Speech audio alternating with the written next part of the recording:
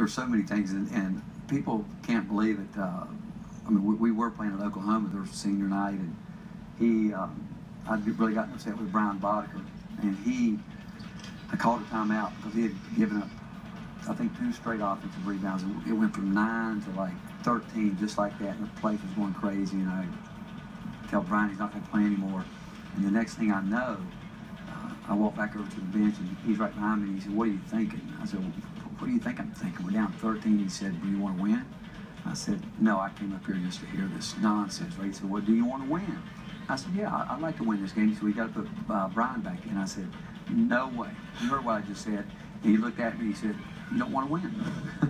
Yeah, I remember that. And I don't know why. I mean, I think our relationship was really unique because a lot of times I was just trying to test him to see how far I can push his button to make him do something that I knew he really didn't want to do. But Boddicker was a huge piece just because of his toughness. And at that time, when you're down 13, I need a guy that can pick and pop. And I know Boddicker is known for making big shots. And, you know, my biggest thing is making sure my teammates know that I'm always going to go to bat for you, whether you're playing good or you're playing bad. And that's all I wanted to show the guys. That was a huge win. It kind of did spoil Oklahoma Senior Day with Hollis Price, the Final Four season. And I turned around, and after he said, "You don't want to win," I walked down to the bench and said, "Brian, I'm going to give you one more chance." And really and truly, he went in the game, and within 45 seconds, he hit 3 straight threes. Yeah, it was What about this one?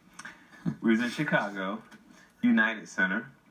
I think I was hurt for like 2 or 3 weeks with an ankle because I didn't play in Alaska. Arizona game, you got hurt. Yeah. And I was milking the ankle injury. I wasn't practicing. He was just letting me play in games. But I remember we was down, and I came to you, and I was like, "Think I should take over now?" Yeah. Oh, yeah, why don't you? Yeah, he did.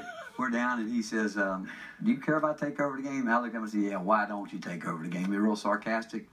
And we outscored him like 6, where I think we're down. To Stanford. Yeah, down 10 or so. And all I know, we outscored him 16-2, and he had something to do with every point. And from that point on, I said, "What else do you think?" You know? You had a knack for making a spectacular play.